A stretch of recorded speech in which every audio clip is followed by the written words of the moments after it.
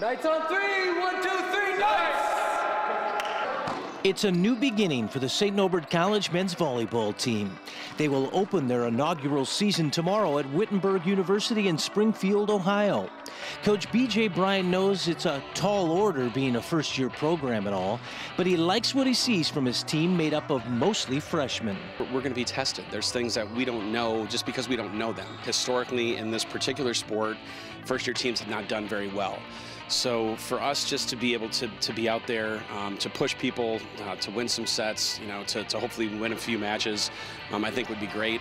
The pollsters have the young Green Knights ranked 10th out of 11 teams. My hope would be that we could find a way to finish above that preseason poll number, and that's something I think in my mind I'd like to shoot for. The Green Knights understand their underdog role and have actually embraced it. The majority of their games will be on the road this season, which is not unusual for a first-year program. We're just going to have to keep that underdog mindset, and you know, we're going to have to just stay focused throughout all of our games. Even though we're on the road so much, it's going to be challenging at some points, you know, getting off like we had this weekend, an 8-hour bus ride. I've played club, I've traveled a lot, so I'm completely okay with that. I can always do my homework on my computer. The amount we've improved in this past week makes it hard to not be optimistic.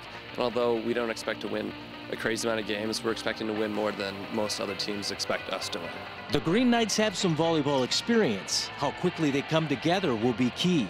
Bottom line, they get to write their own story, and in doing so, make history along the way. I'm hoping that they, with time, will realize kind of how cool that is, because you know, it only comes around once, and they happen to be some of the select few that get a chance to do that. St. Norbert will be at home for the first time on February 7th.